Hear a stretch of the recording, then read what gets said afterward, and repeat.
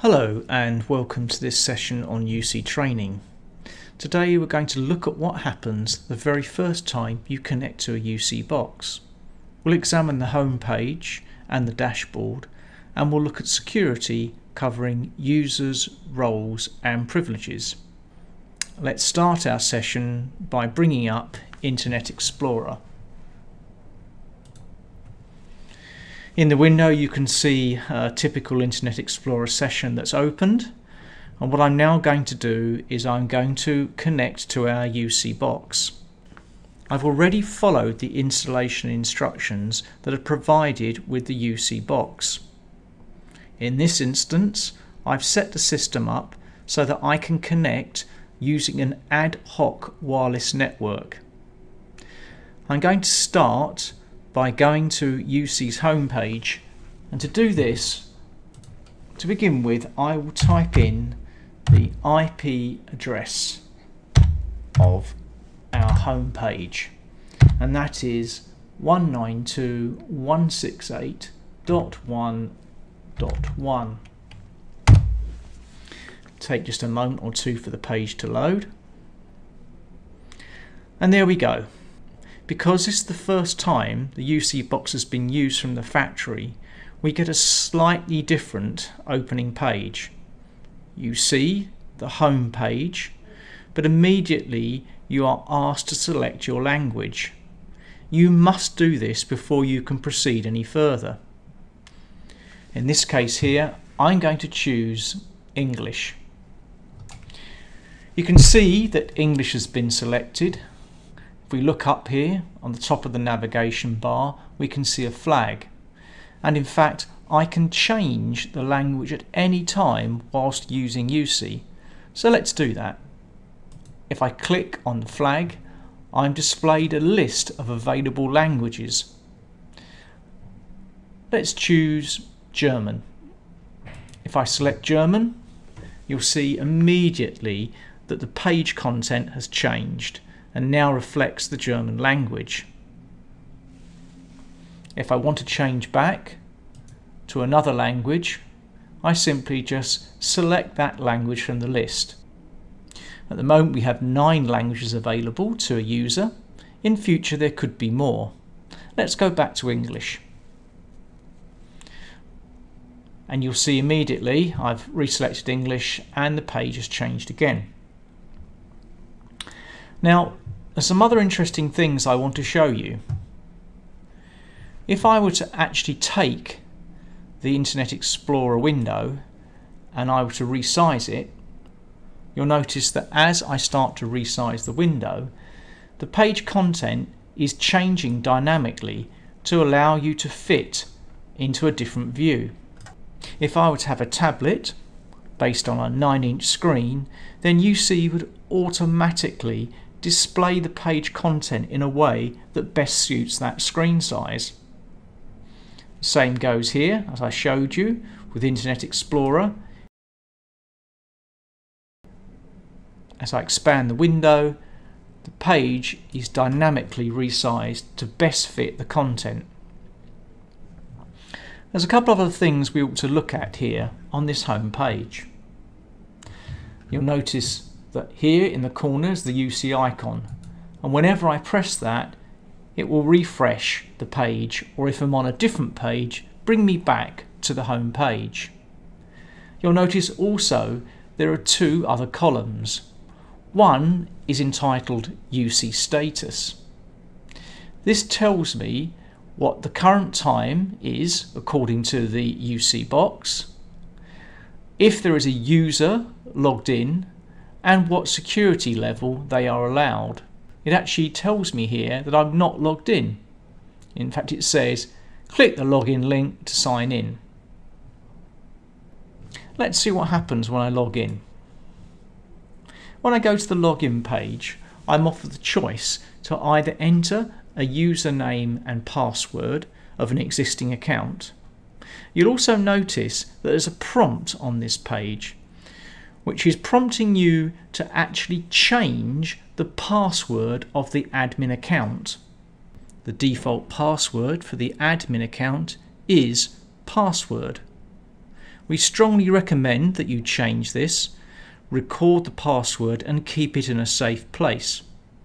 Having changed the admin password, if you are then to forget or lose this password, you will have to seek assistance from Helvar to regain control over the uSee product. Let's go ahead and change the password. The current password is password. If I click on the I in the security box, it reveals what you've typed as a password. That's quite a handy feature and allows you to check that in fact you've typed the correct password in. I'm going to now enter a new password. It needs to be at least 8 characters long and must contain 1 alpha character and 1 numeric character and should avoid special characters. I think in this instance I'll type in Helvar and I'll type in 2014.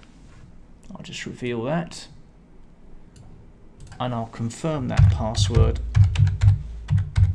underneath, and now press update and it actually confirms that the password has changed. The next time I go into the login screen, I won't see the prompt reminding me to change the default password for the admin account. Let's actually go on now and log in as admin. Admin's the username, and we know that the password is that I've just changed. I've now come back to the home page and you can see under the uSee status that the user is now admin and the admin user has a security level of administrator. If I wish to log out from any account, I simply click on the link in the top of the bar. Let's actually investigate accounts in a bit more detail. As an administrator of the system, you will want to add other users, and in doing so you will want to restrict their rights and privileges to accessing information within the system. This is very useful as it allows you to give control to people without compromising security or run the risk of someone editing by mistake or changing parameters within the system. So let's show you how you add a new user account. First thing I'm going to do is I'm going to click on the configuration link on the left hand side of the navigation pane.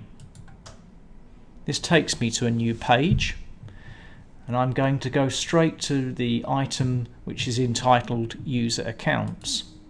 When we go into this page, it shows us the current user who's logged in. It happens to be admin, who has administrator rights, and it tells us the username, forename, surname and role of that person.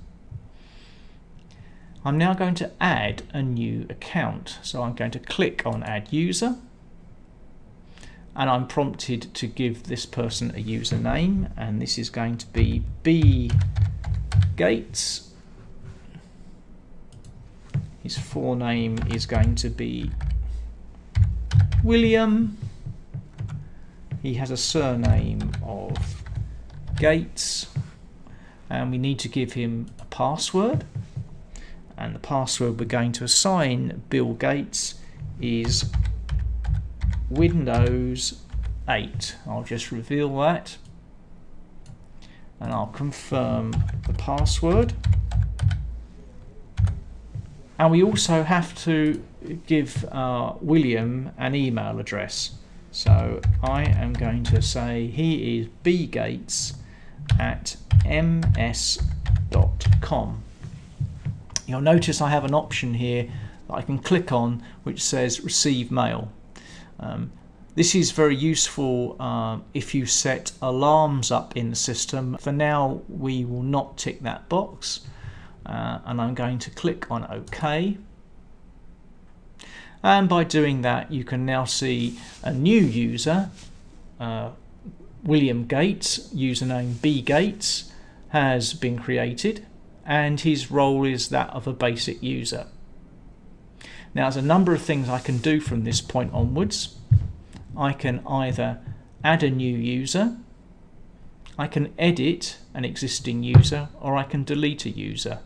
If you look here, we've got a drop down box, and this list will expand to show users as I add them to the system. I can then select from this list, and again it will show me the basic user details and will allow me to do things like edit the user. So if we go back to Bill Gates and I go edit user, I can now come in to Bill Gates's setup and I can change something about Bill Gates here. So in fact I'll change his surname to be Bill, his nickname, and I'll click on OK, and now when we go back you can see that his forename has changed to Bill. I can delete William from the system simply by clicking on the icon here. I won't do that right now, and in fact that applies to anyone in the list except the administrator. If I select the administrator, you'll notice that delete user box has greyed out and I cannot delete the user administrator. If we go back to Bill Gates and I click delete, I get offered a dialog box which comes up which says, are you sure you wish to delete this account? I'm not going to delete the account, so I'll press cancel and the user I created, Bill Gates, still remains. Let's add another user, and the username I'm going to add is L Skywalker. We're going to give him a new role, different role this time, editor role, and his forename is going to be Luke. His surname is Skywalker, and we'll give him a password. I'll reveal that password so you can see it. It's going to be Death Star 1.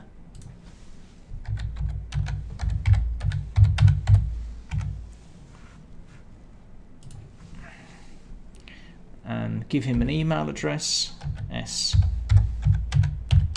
Skywalker, L Skywalker rather, sorry, at starwars.com. Okay. So now you can see I have 3 users: the administrator account, which is the default account which can't be deleted. I have a basic user, Bill Gates, and I have an editor, L Skywalker. You'll notice that all the while we've been adding these users, we have obviously remained logged in as the admin, and you can only actually add users if you have administration rights. So now we've got 2 types of user plus the administrator. Thank you very much for watching. That concludes this training session on uSee.